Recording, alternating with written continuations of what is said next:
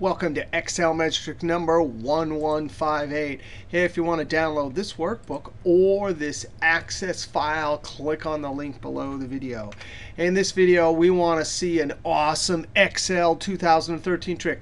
If you need to import more than 1 million rows, control down arrow, or you have more data than there are rows in Excel, we can import it even if we don't have PowerPivot. Now, we have to have Excel 2013.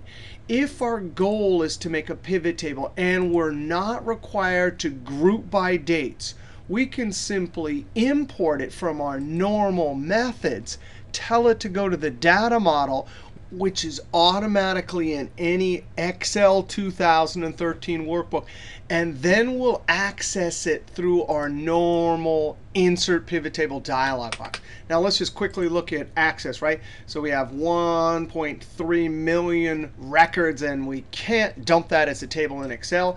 This trick will also work from a text file or other data import. So I'm going to go to Data, Get External Data. Ours happens to be in Access, so I'll say From Access. Navigate to wherever the file is, double click.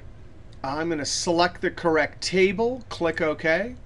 Now, here's the cool thing. Check this out. We have only create a connection and add this to the data model. Now, remember, the data model is built in any Excel 2013 file. It's got the columnar database, which not only can import huge amounts of data, but it compresses it and makes the file size much smaller. That Access file is 84 megabytes.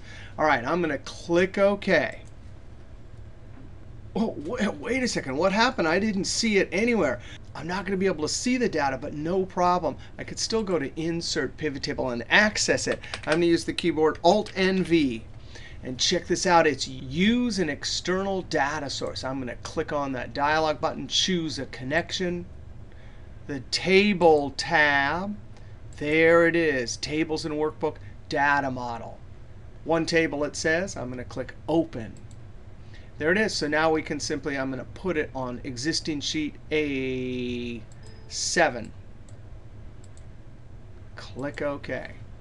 And there's our normal pivot table field list. I unchecked to see all of the fields. Now, you can tell it's from the data model because it's got that dark line on top. Now, one thing is, as we mentioned, you can't take a date. If I come over here and try to right-click, there's no group there. So you're not going to be able to do this with grouping dates. Drag it off, but our goal is to have Store ID. Actually, I'm going to click in here and zoom down a little bit. Sales, right-click number formatting. Something like currency, no decimals. I want to show the actual field name, so I go up to Design, Report Layout in either Outline or Tabular. I'm going to do Outline. I don't need this field list anymore. I'd like to go up and add some slicers. So Analyze, Insert Slicer. I want City. Click OK. There's our awesome pivot table.